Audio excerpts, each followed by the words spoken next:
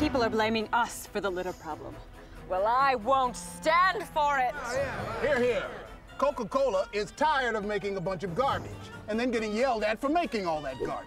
Philip Morris concurs. When you think about it, it's the customer's fault for throwing our garbage away. Dixie Cup agrees.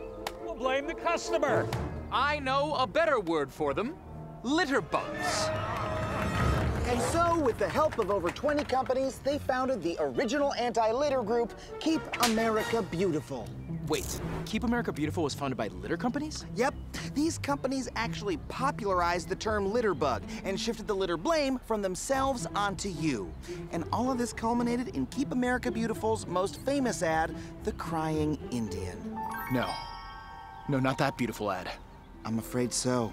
The most famous PSA in history was actually a piece of corporate propaganda. And all of this totally worked. Bottle bans were struck down, and Americans started blaming ourselves for the litter problem.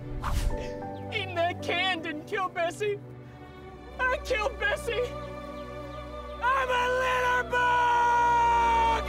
And today, we're stuck with disposables. And every year, over 100 billion beverage containers end up wasted, either in landfills or incinerators, or yeah, just plain littered. Now look, I want to be clear. If you litter, you're a jerk. But these companies threw out an effective recycling system and instead asked us to pick up their trash. And their marketing campaign helped create an entire green culture that blames individuals for pollution rather than the companies making it. That's terrible. Well, from now on, I'm going to stop supporting companies that pollute, and I'll only buy green products, like my hybrid.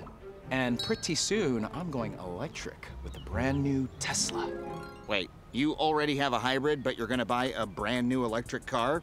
That choice can actually hurt the environment. The